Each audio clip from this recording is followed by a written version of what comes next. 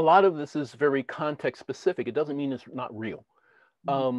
Groups form affiliations and bond sometimes because of external pressure and sometimes because of internal choice.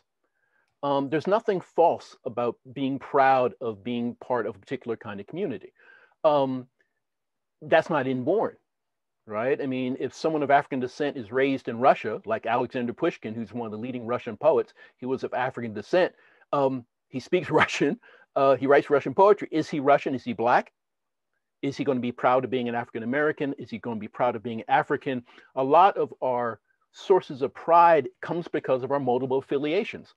You may be proud of being from Los Angeles after watching the NBA Finals.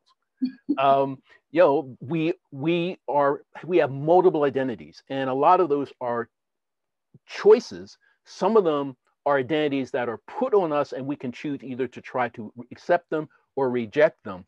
But I guess I just want us to hold on to these ideas loosely, not because they aren't real or they can't have real emotional impacts, but because they aren't always predetermined and predictable.